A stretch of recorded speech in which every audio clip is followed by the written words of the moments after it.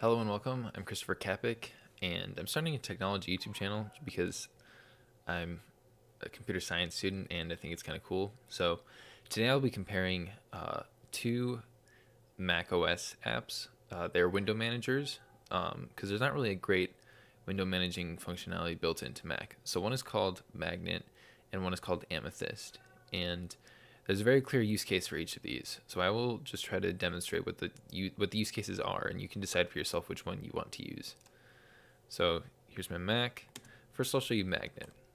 So Magnet is very similar to what you might use with Windows. So I just launched it. You can see it's running because it's up here in the corner. So if I open up a terminal window here, nothing happens. But what I can do is I can move this around, and I can, like in I don't know what just happened. There we go. Like in Windows, you can snap things to the top or to the sides or to the corners. So what I can do here is just snap this window to the side, to the top, to the bottom third, to the left half. You can do the corners too, like that. And that's basically what I would say this app is best for. You can also use Control Option and then use the arrow keys, and you can also change the keybinds for it. This is all in the preferences. But basically, this is just you choose where you want to snap it, and you snap it, and it can go to the corner. It can be full screen. That's basically the functionality of Magnet. So now we'll quit Magnet,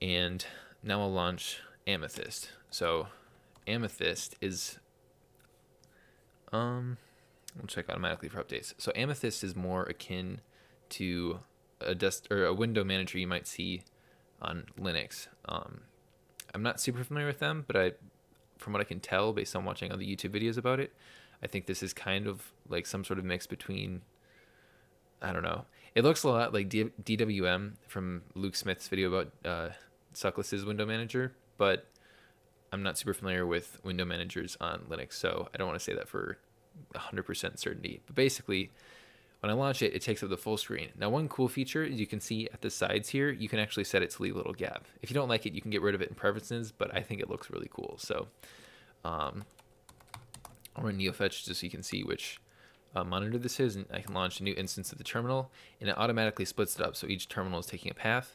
And then what happens is this left half becomes the master stack, and then the right half becomes a slave stack. So if I open, let's see, I'll run htop here. And if I open a new terminal window, it opens up below, and they'll just keep opening up below. So it sort of all stacks up on that side. And then when you start to close them, they start to fill up like that. You can also, let's see if I can remember the keyboard commands for this. You can change between different layouts. So Option Shift A, I believe is, so that's tall, that's what we're in right now. And then Option Shift D is the other one that I use the most. That is full screen. So basically, if you only want to focus on one, you can do Option Shift D. If you want to go back to seeing all of your apps, you can go back to Option Shift A. You can also, let's see, I think it uses Vim key binding, so you can do, so H and L will change the size of each window, and then, let's see, using J and K will switch the focus, so like up or down the stack. So K is down the stack and J is up the stack, just like in Vim, J is up and K is down. And you can also swap them. So if I use Option Control Shift J, then it swaps the windows around. So I can move this around like that, going up or down. So basically what I would say is, well, first let me explain. There's one problem with using Amethyst, and that's that not all apps play nicely. Specifically, I think of Spark, which is what I use for email. I'm not going to open it up right now. Well, actually, I think I can because I haven't logged in yet. So Spark is, we'll see if it'll launch. It's not going to work super well right now. I'll show Spark another time.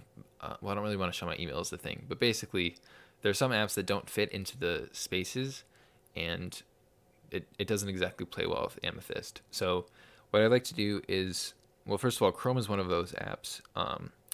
You can stack two like instances of Chrome on top of each other, but if you go for a third, then it starts to get a little wonky.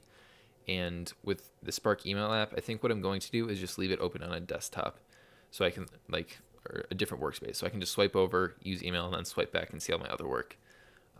Because it really is convenient just being able to like close windows and like shift back and forth with your focus and just have everything automatically managed for you. Now, the one thing I will say is that learning Amethyst is a little bit of a steeper learning curve. Magnet is pretty straightforward. It's very simple. You don't have to learn the keyboard shortcuts if you don't want to. You can, let's see, I'll quit Amethyst.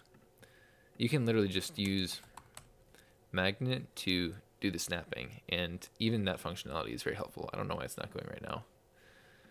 Of course it doesn't go when I'm shooting the video, but generally speaking, I've had no problems with Magnet up until right now. So yeah, basically I would say if you want to like seriously max out your productivity, then you probably want to learn Amethyst. But Amethyst does have a steeper learning curve. If you just want a little bit snappy or a little bit quicker, then I'd recommend using Magnet for that. The other thing to consider is Magnet's paid. You buy it on the App Store. I think it's like $3 maybe, and Amethyst is free. So it's kind of just a question of, are you willing to pay the $3 or not? And also, are you willing to put in the time to learn Amethyst? So it doesn't take that long to learn. I'd say maybe spending a day with it, a couple hours, and you'll have it down pretty well. But it's not instantaneous the way that Magnet is. Because like Magnet, you can literally just start using it, and the snapping feature is intuitive and it makes sense. So anyways, I just wanted to make this little video. If you have any questions about it, feel free to leave the questions in the comments below, and I'll try to keep up with them and follow along and help out in any way that I can. So both of these can be installed with either, I think, Brew Cask for Amethyst, or you can use the MAS tool. I don't know if it's Moz or Maz or whatever, but you can install Moz with Brew, and then you can install Magnet with Moz, or you can just use the Apple App Store. So anyways, yeah, thank you for watching, and I will see you next time.